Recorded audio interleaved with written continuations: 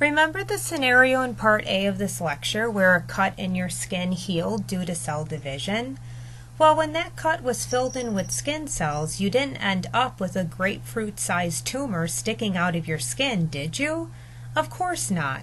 What this means is that turning on cell division is just as important as turning it off when it is no longer needed.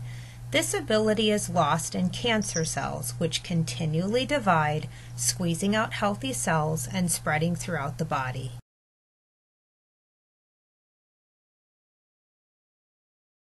Cell division is one stage of the cell cycle. The cell cycle is a sequence of activities that makes up the life of the cell from one cell division to the next. The cell cycle has two major stages: interphase and cell division, which is also known as the mitotic phase. All cells spend most of their time in interphase. Inter as a prefix means in between, so this is a phase in between cell division. Interphase has three stages: gap 1, synthesis, and gap 2. During gap 1, which is also called G1, the cell recovers from division and carries out its basic function. G1 is immediately after division, so the cell takes time to recover from the most recent round of cell division. After a cell divides, it's missing some molecules and organelles, and it's also smaller than it originally was. So during G1, the cell builds lipids, carbohydrates, and proteins, along with organelles. The cell also grows back to its original size. If the cell gets ready to divide again, it enters into the synthesis phase, or the S phase. During the S phase, DNA is copied in preparation for cell division. Lastly, the cell enters G2, which is the gap 2 phase. This is the final preparation for cell division. The cell cycle consists of interphase and cell division, known as the mitotic phase. During interphase, the cell grows and the nuclear DNA is duplicated. Interphase is followed by the mitotic phase. During the mitotic phase, the duplicated chromosomes are segregated and distributed into daughter nuclei. The cytoplasm is then divided, which is called cytokinesis, resulting in two daughter cells. Mitotic cell division consists of two sequential parts, which means two parts that take place in a row. First is mitosis, which is nuclear division, which refers to the segregation of the chromosomes.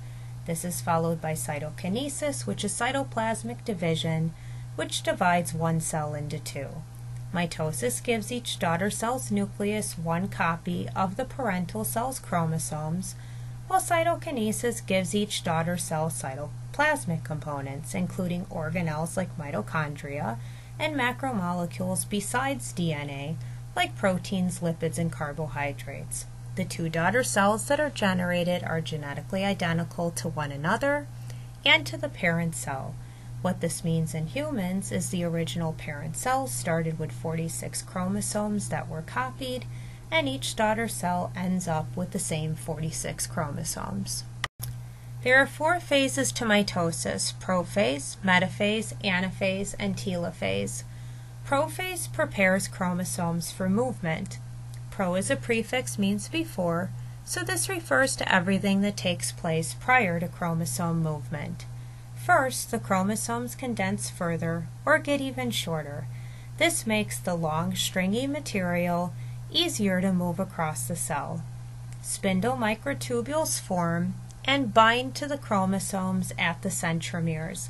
The spindle microtubules will pull on the chromosomes to move them where they need to go.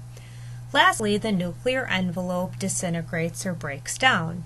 Remember that chromosomes are within the nucleus, so in order for chromosomes to move, the nucleus needs to break down.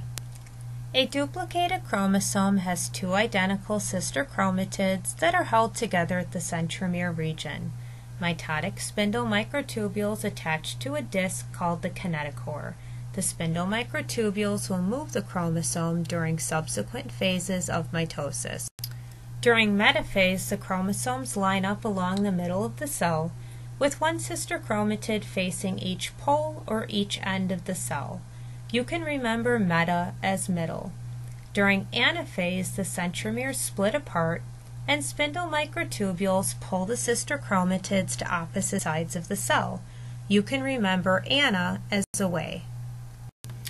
During telophase, nuclear envelopes form around both sets of chromosomes at opposite sides of the cell.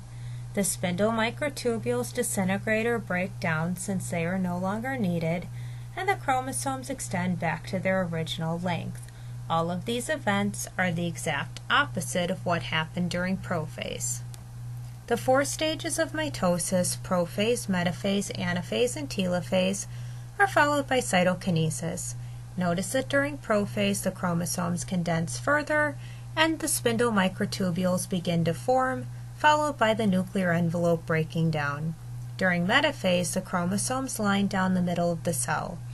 During anaphase the sister chromatids pull apart to put one side of chromosomes on each side of the cell. During telophase a nuclear envelope is built around each set of chromosomes. So at the end of telophase you have one cell that has 2 nuclei.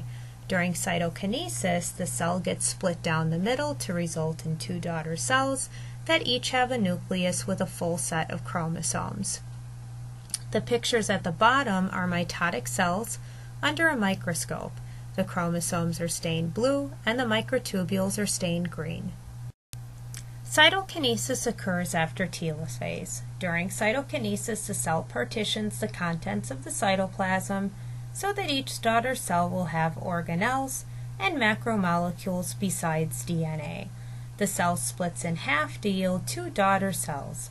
The process is a little bit different in animals versus plant cells because plant cells are surrounded by a rigid cell wall. In animal cells, a cleavage furrow constricts to split the cell in half to yield 2 daughter cells. In plants, a cell plate that consists of vesicles carrying cell wall material fuse together to split the cell in half. During cytokinesis in animal cells, a cleavage furrow constricts to split the cell in half to yield 2 daughter cells. In plant cells, a cell plate consisting of vesicles carrying cell wall material fuse together to split the cell in half. Remember the cell cycle discussed at the beginning of this lecture. After cytokinesis, daughter cells enter G1 of interphase. During G1, daughter cells receive signals to grow, differentiate, and to divide again. However, sometimes cells receive signals to die if their DNA is too damaged.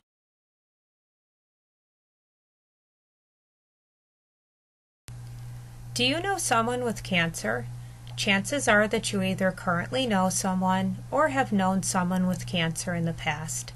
Therefore, this is a disease that affects many of us. If you live until 80 years old, you have a 50% chance of developing cancer. This section is covered for interest. It will not be on the unit test or on LearnSmart. However, you will discuss cancer further in the Cancer, Genetic Disorders, and Bioethics blog. In a multicellular organism, some cells divide often, whereas others never divide. For example, in humans, skin cells divide constantly, while neurons in the brain never divide in adults. So how is it that cells know when to start and stop dividing?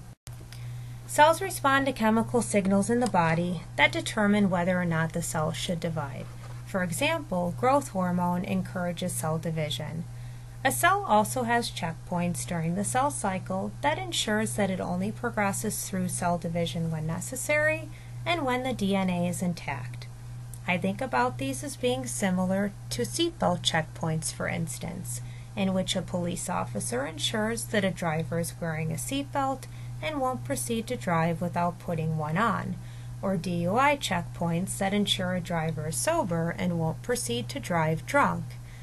Coming back to cell checkpoints, a cell checkpoint ensures that a cell only divides when necessary and that it won't proceed to divide if the DNA is damaged. The cell cycle is controlled at 3 checkpoints. The integrity of the DNA is assessed at the G1 checkpoint, proper chromosome duplication is assessed at the G2 checkpoint, and attachment of the spindle microtubules is assessed at the M checkpoint. A tumor results when a mutation inactivates a checkpoint gene, causing the cell to divide too often and too rapidly. There are 2 types of tumors, benign and malignant. A benign tumor is slow growing and it doesn't spread. Examples of benign tumors would be warts and moles on the skin. A malignant tumor is a tumor in which the cells break off from the initial tumor and spread throughout the body. This is known as metastasis. Cancer is the disease that results from malignant tumors. Benign tumors grow in localized regions and do not spread to the rest of the body, while malignant tumors break off from the initial point of growth and spread or metastasize to other parts of the body. There are different ways that a normal cell can be converted to a cancerous cell. First of all, individuals can inherit mutated checkpoint genes, which predisposes them to developing cancer. Unrepaired mutations during DNA replication in checkpoint genes can also convert a normal cell to a cancer cell. Environmental factors such as harmful chemicals, radiation, and viruses can also mutate checkpoint genes. Examples of such environmental factors include asbestos and insulation of old buildings, chemicals in cigarettes, ultraviolet radiation from the sun, or the human papillomavirus, which is associated with cervical cancer in women. There are genetic as well as environmental risk factors to developing cancer. On the right, the environmental risk factors are outlined in developed versus developing countries. Cancer treatment includes surgery to remove a tumor, chemotherapy, and radiation. Chemotherapy and radiation target rapidly dividing cancer cells to kill them. Unfortunately, these treatments also kill rapidly dividing healthy cells in the digestive tract, hair follicles, and bone marrow, causing fatigue, nausea, hair loss, and a suppressed immune system. If you've ever seen anybody undergoing chemotherapy and radiation treatment, quite often they get very ill from the treatment.